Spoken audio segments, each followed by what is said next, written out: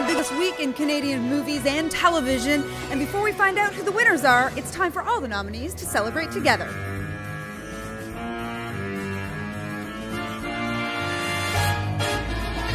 Is this the most fun part of Canadian Screen Week because there are no winners and losers yet?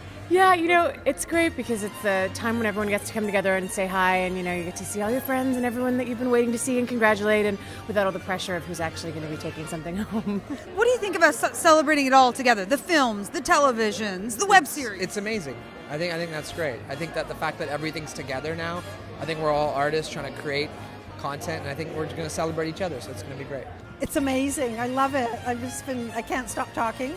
And I made sure I got wine, not in a stem glass, so I can hold it. I think that the Screen Awards are by far the most relevant awards in Canada, and I think that it really does resonate, and also it, I think, informs the public a lot about Canadian film that maybe they haven't seen before. So here we are. Canadian Screen Week is beginning. It's the nominee Born to be kings.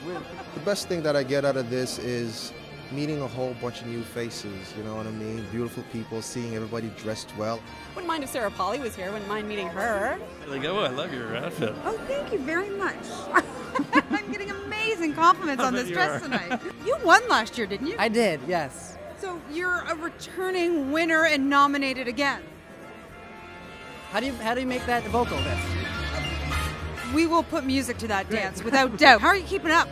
I'm just trying to get as much sleep as I can, which consists of naps in the daytime. Nobody's won yet. Nobody's lost yet. Everybody's in a good mood. We're all winners tonight. All of us.